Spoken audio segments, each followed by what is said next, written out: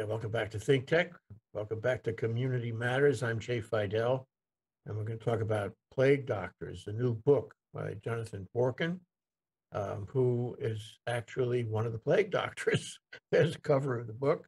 You can get it. It doesn't cost very much, really worthwhile on Amazon and elsewhere. So, Jonathan, thank you so much for coming around. Really appreciate you to flesh out what happened in the plague here in Hawaii. Hawaii has had more than its fair share of plagues. I mean, gee whiz, we lost a good solid percent of the population back in the middle of the 19th century. And you'd think that would stick with us and we would have a plan. We have a big Department of Health, though. Our Department of Health is 3,000 people plus. It's huge. And one of the reasons is that we lost so many people in the 19th century. But then we are faced with first SARS in the early years, and now more recently COVID-19. And COVID-19 changed the world. And I guess if we thought about it at the time, we would have known it was changing the world. 1 million people died in this country, and government was sorely tested. And you were there. I'm so happy you were there because we needed to have your expertise, you and your colleagues. So it's wonderful that you did what you did and thought what you thought and collaborated the way you did. It's also wonderful that we have you in the state to deal with this kind of thing. Welcome to the show. Thank you.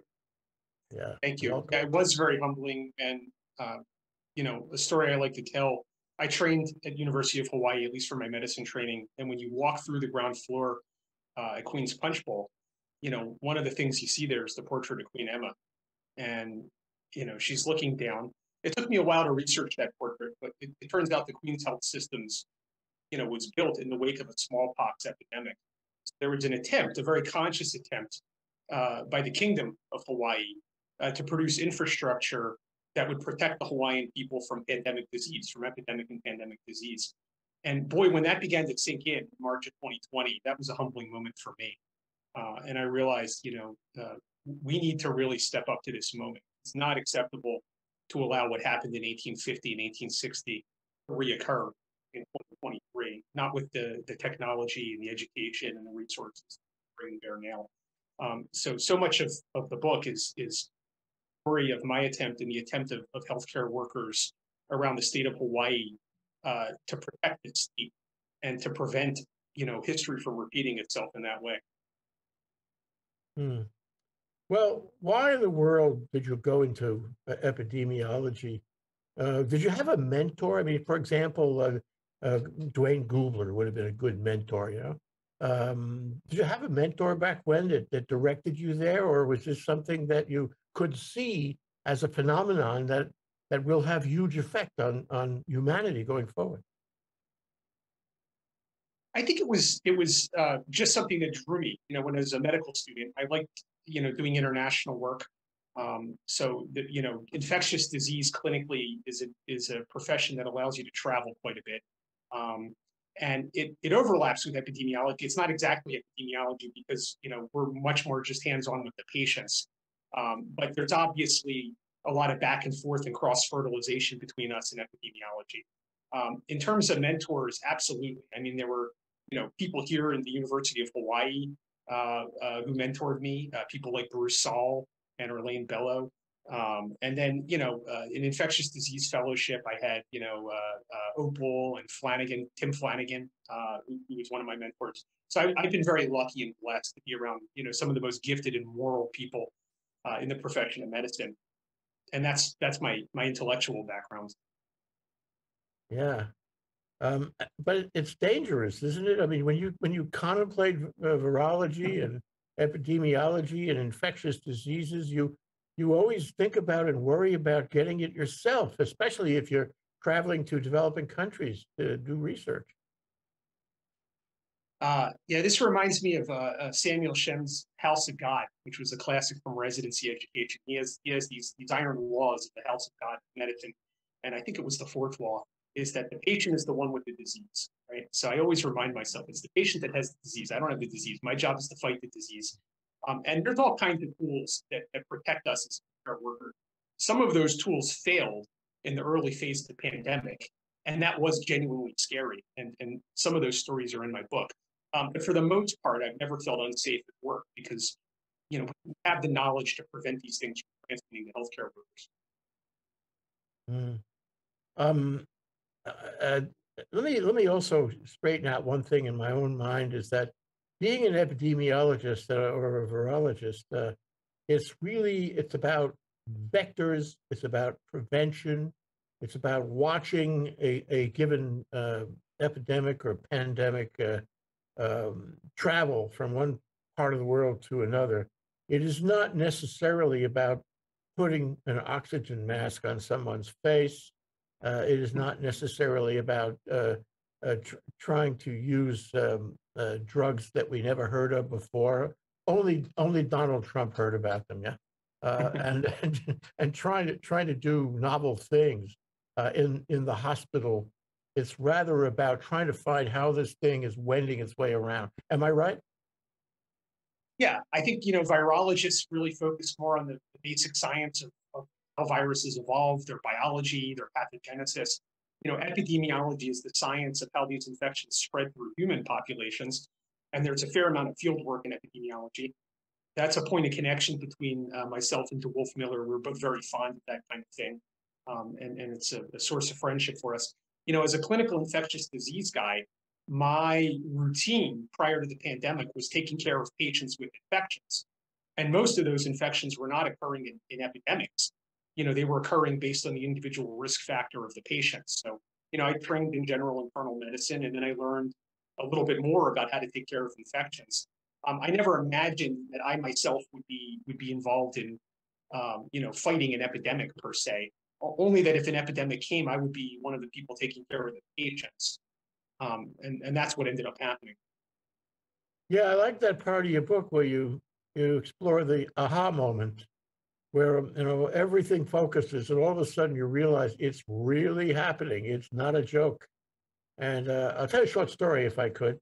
ThinkTech covers technological conferences, and every year there has been a technological conference in Hilton Hawaiian Village over telecommunications. It's called the Pacific Telecommunications Conference Council.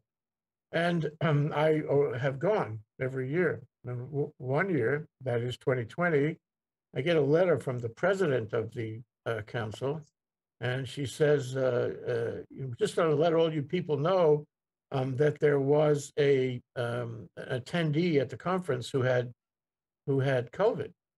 I said, what? What? This is January 10th, John. January 10th.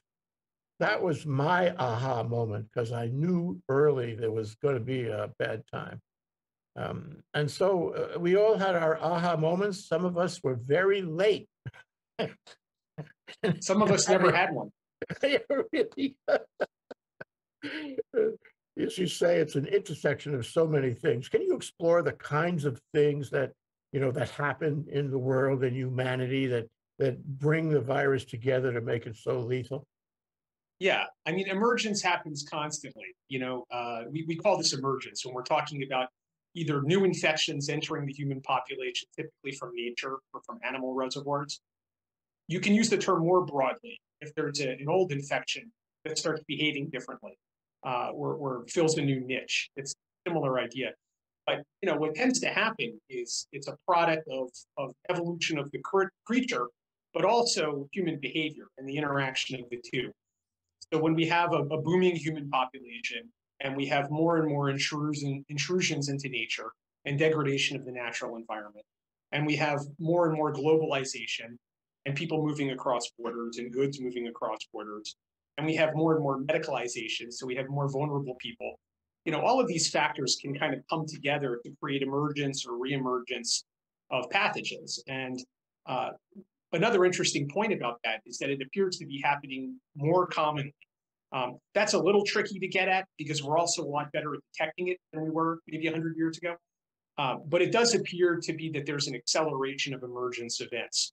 And this is why infectious disease has gone from being a field that was sort of neglected and thought to be on the way out at the end of the 20th century to now one of the most important fields in medicine.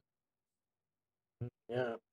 So I guess I'm interested in exactly what happened in Hawaii, and I suppose on the mainland, because we weren't really prepared for the, terrible possibilities of this virus. Um, how prepared or unprepared were we? And what did we see as the necessary steps, at least at the inception? I mean, for example, contact tracing, I always find interesting. That has to be, a big study about the Hawaii response. Yeah, I mean, I don't think there was any agreement at the very beginning about how severe the threat would be or what the best countermeasures were. One thing that helped me get my head screwed on straight at the very beginning was I played with some online epidemiology models. And one of the things that I realized when I was plugging in different assumptions to the model is that these epidemics, they're mathematical phenomena. They grow in time, and there's something called a doubling time. So there's exponential growth of cases, right? And if you don't interrupt transmission, you have an exponential growth in cases. So, you can make different assumptions about how lethal a given infection is going to be. And if you double the lethality, then you double the number of deaths. But if you double the transmissibility, you go way more than double the number of deaths, because what you've done is you've fed into the monster of exponential growth that the infection has. So one insight I had pretty early on was that we absolutely needed to interrupt transmission, that we weren't going to be able to survive the first punch in the first round if we didn't interrupt transmission. We knew that over time we would get better at handling the infection. So I knew that whatever the fatality rate of the infection was, it was likely to go down with time. But that if we didn't interrupt transmission at the very beginning, we were going to get socked really hard and knocked out in the first round. And that would be the mass mortality event that we were trying to avoid. And that's kind of what we saw happening in places like Bergamo, Italy, and New York in March and April of 2020. And my worst fear at that time was that we were going to have something like that happen in Hawaii. And, I'd say about 100% of the focus of my effort early was just on avoiding that. Yeah, and then can I throw in one factor for you to discuss, and that is the mutation, the variants. I mean, that was terrifying. After you've seen it do terrible things in the space of 60, 90 days, globally, spreading around the world in such a short period of time, then you find that it mutates, and it mutates because there is so much spread. Can you talk about that? Yeah, I mean, we see that with other viruses. Those of us working in infectious disease are used to having these meetings at infection prevention and control committees where we talk about which flu strains are circulating. We know flu mutates every year, and we have to update flu vaccines. So I wasn't surprised to see that happening with COVID. We don't really have any control over its mutation.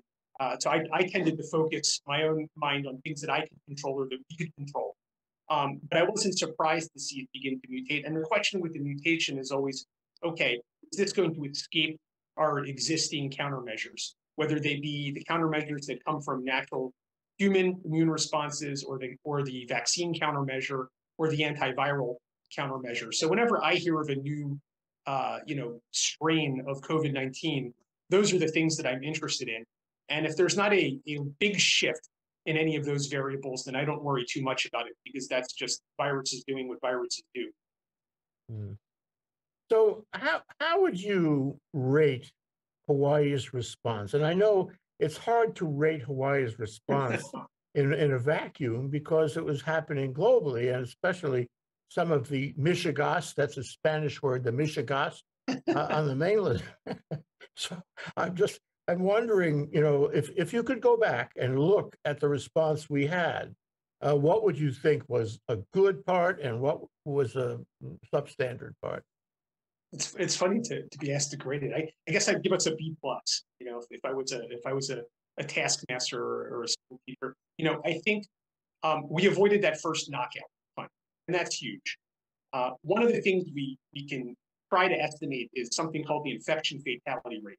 And that's if you add up all the cases and you make that the denominator over a given period of time, and then you take the deaths, that's the numerator. It's just simple division. What percentage of people, what percentage of total cases are dying?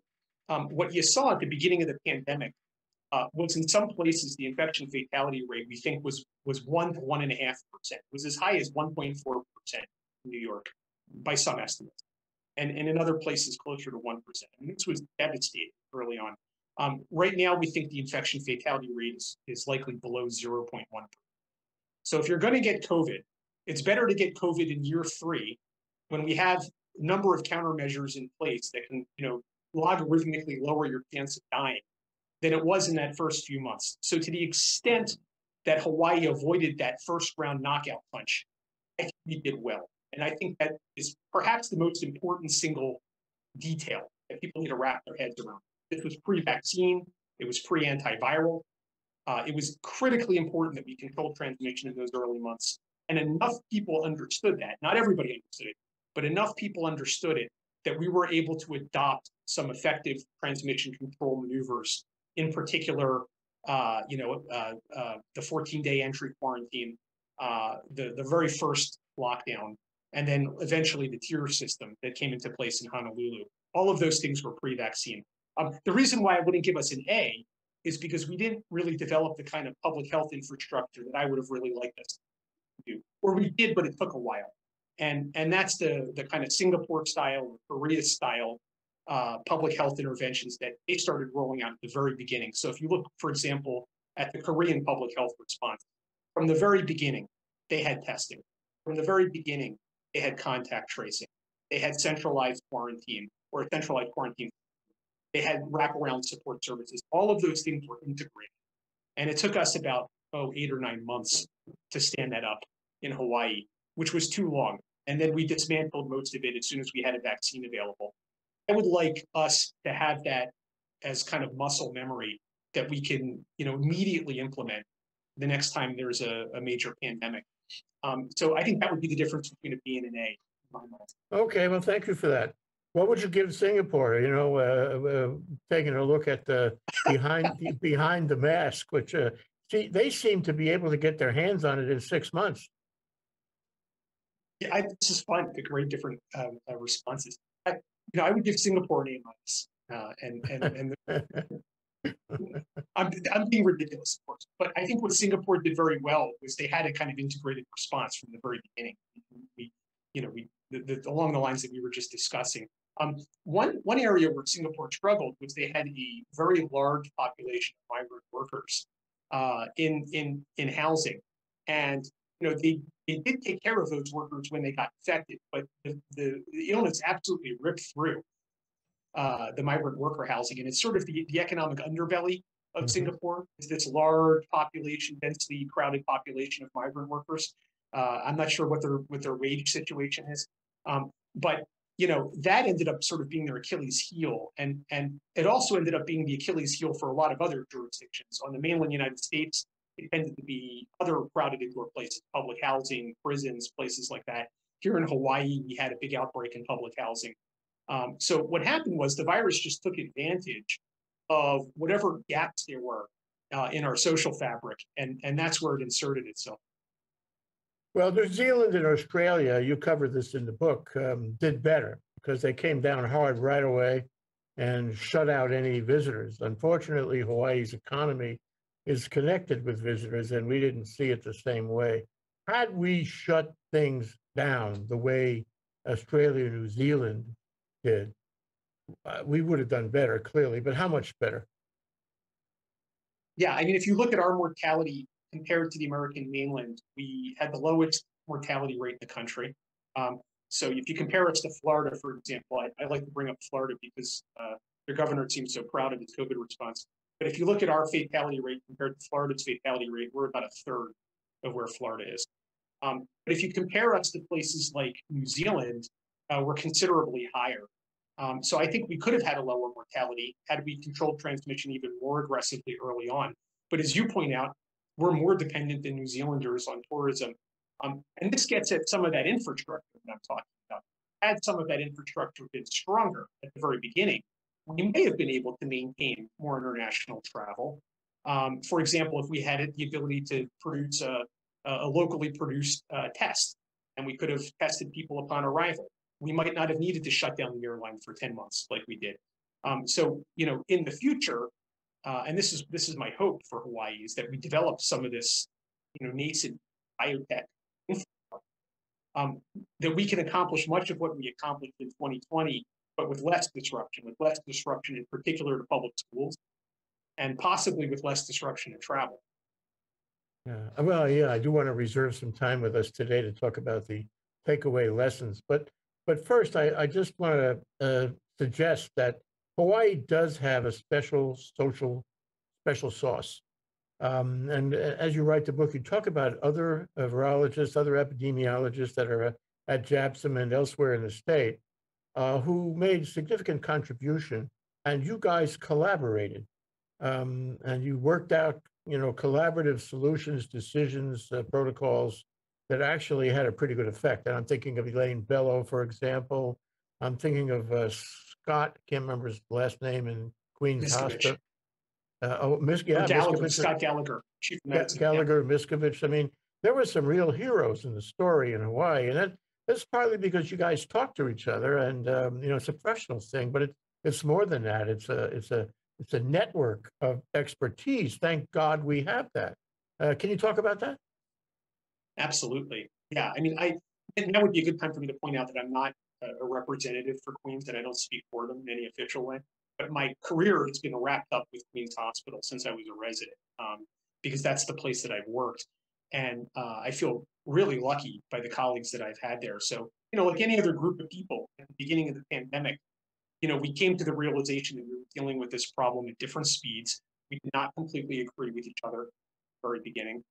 But one thing that's really lovely about Hawaii is that we were able to have those discussions in a way that was constructive, and that allowed us to come together, and that allowed us to form a closer approximation to the truth relatively quickly, and to do what we needed to do to protect patients. So, my collaborations really began within the hospital.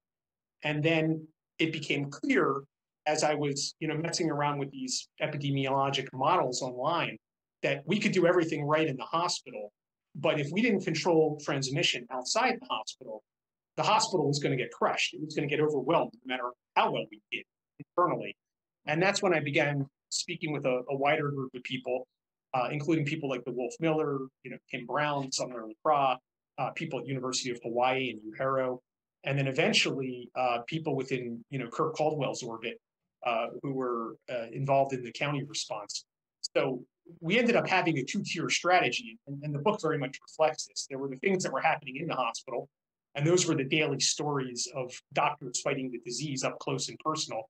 And I think that's what most readers tend to connect with in my book.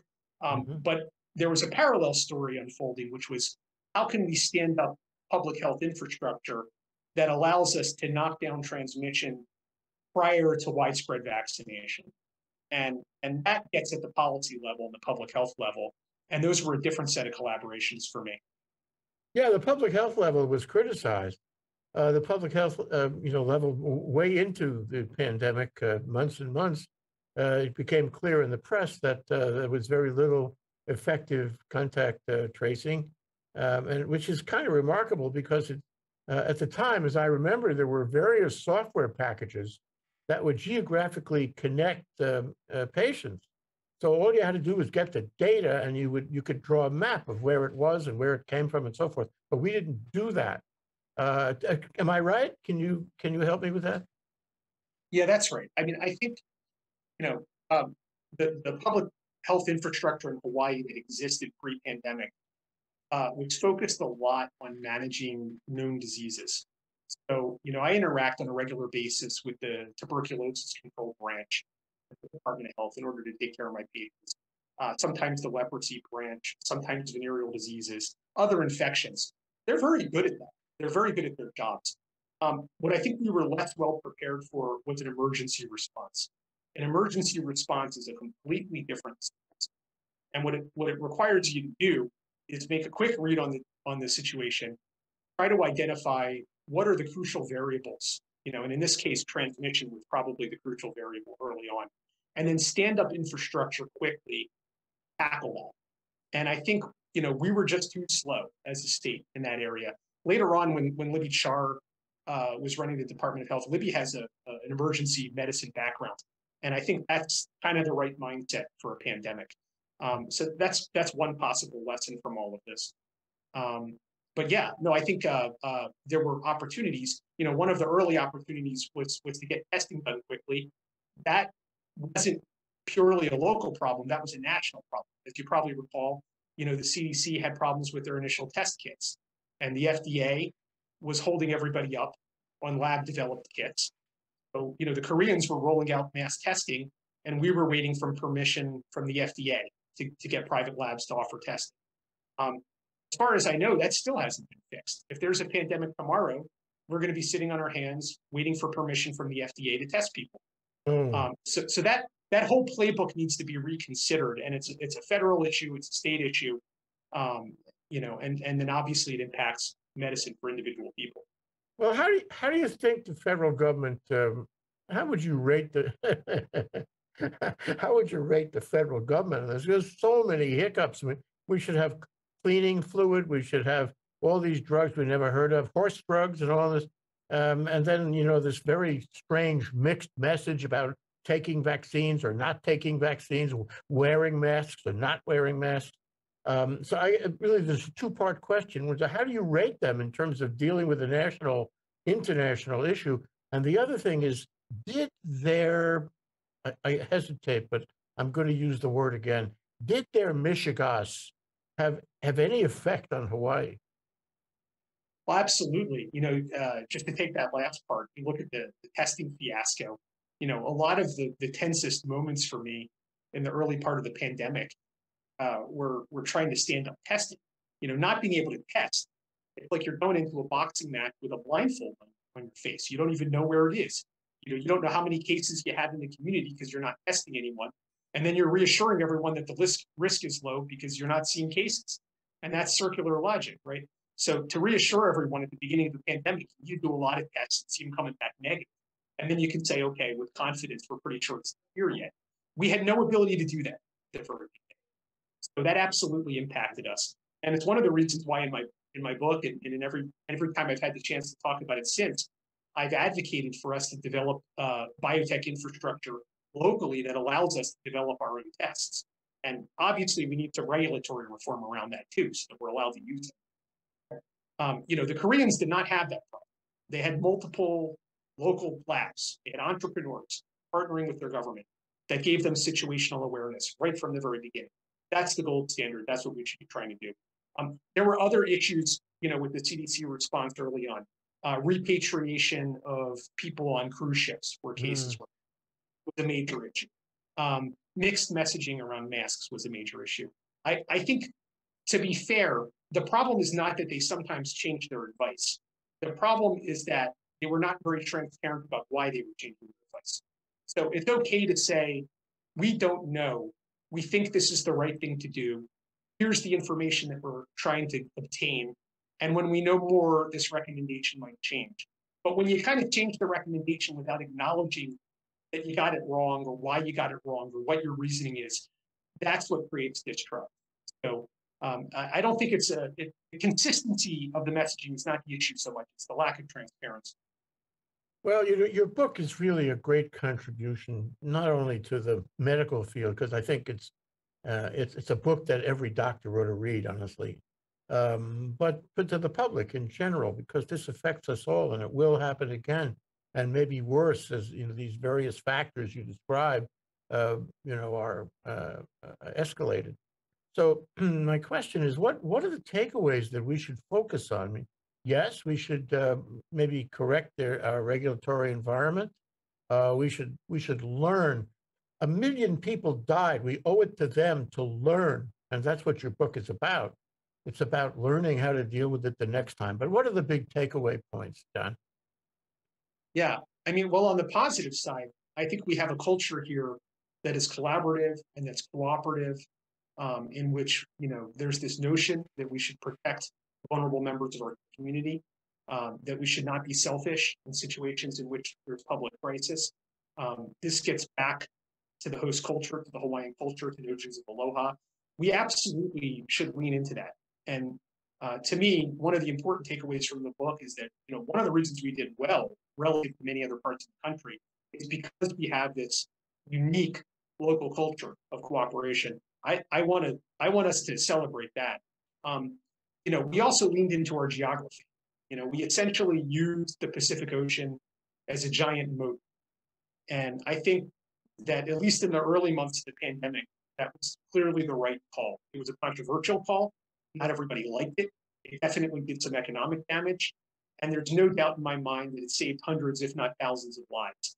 So, we're almost certainly going to have to do that in the future if we want to have a successful response. In terms of areas of improvement, it's the stuff we were just talking about. Can we get testing out quicker? Can we have an aggressive emergency response that does things like contact tracing, isolation, and quarantine? Can we take advantage of hotel rooms that aren't being occupied right from the get-go and use them as quarantine facilities? I mean, these are what the places that did the best in the world did. And then by using those advantages, can we have less disruption to the core parts of our economy that matter most to us and to the core parts of our culture that matter most to us? And what I'm particularly thinking about is public education, because the school shutdown was entirely too long, in my opinion, and unnecessary. So if we could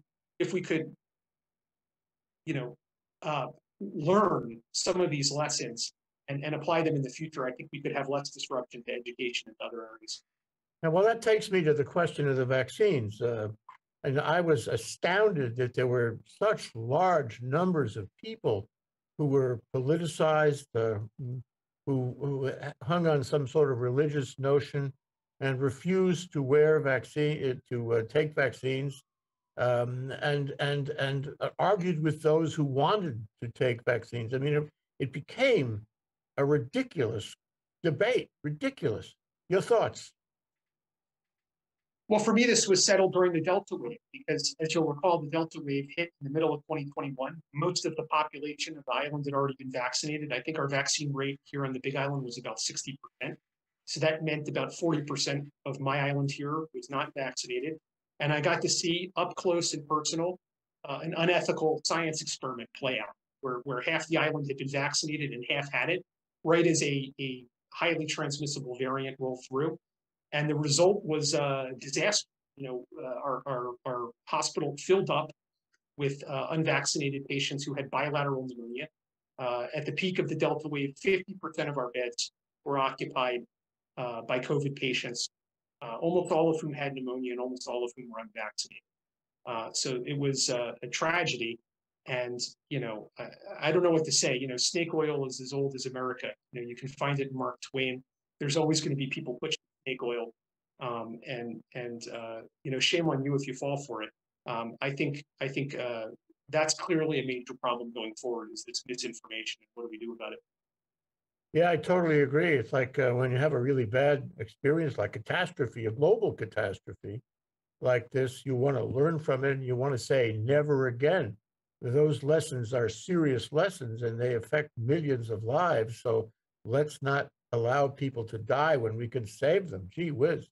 But the state of humanity is to forget. When we say never again, we're saying never for a little while. And then we forget.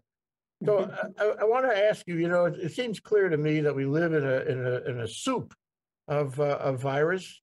It's part of our planet, part of our Earth, and it bites humanity once in a while, starting a long time ago, and it will continue to do that. But the factors that make it more dangerous are increasing, and will continue to increase. There's a relationship, of course, between climate change and COVID.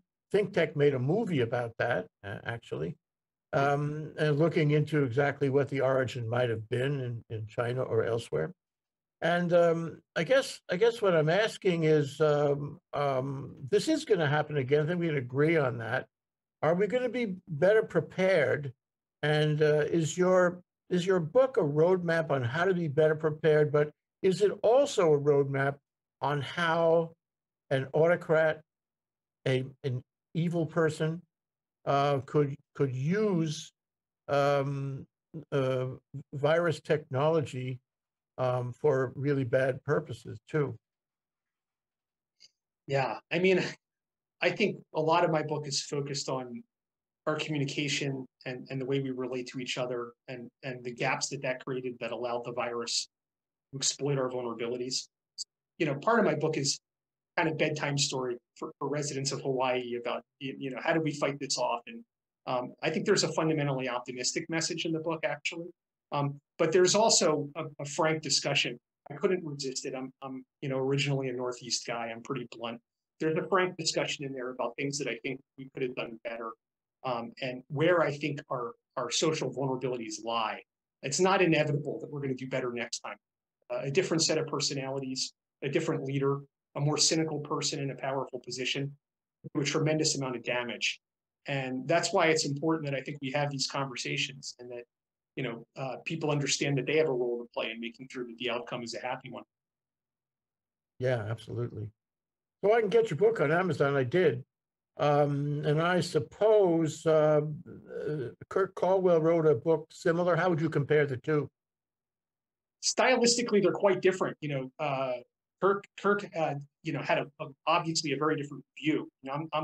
I'm taking a ground level view as a doctor, and then there are parts of the book where I intersect and overlap with Mayor Caldwell that are interesting. But he had access to all the most powerful people in the state and interviewed many of them. And his book is a series of conversations, and it's, as such, a really excellent addition to this conversation. I was pleasantly surprised to find that the basic underlying themes and the message of the two books, I think, are complementary. I think we see things very similarly, actually. So we should buy yours first and his second, right? That's right. I don't say this to everybody, Jonathan, but I do say it to you. I know you didn't make $1 million billion in the course of the COVID experience. We learned a lot, and maybe there's a great value in terms of being on the earth and learning a lot, and having a life with some depth and value to learn a lot. But the other thing is that you have provided Hawaii, you have contributed to Hawaii and its success, and to the extent it was successful, and to its future success. So I want to say one thing. Thank you for your service, Jonathan.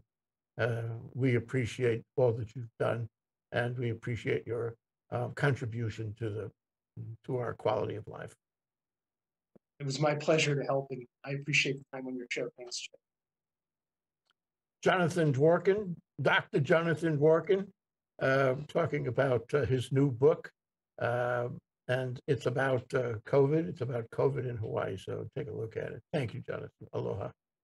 Aloha.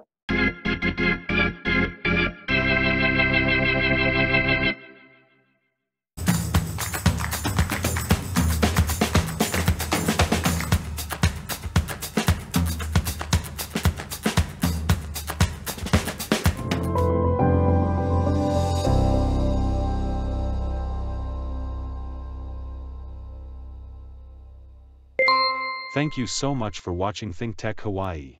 If you like what we do, please click the like and subscribe button on YouTube. You can also follow us on Facebook, Instagram, and LinkedIn. Check out our website, thinktechhawaii.com. Mahalo.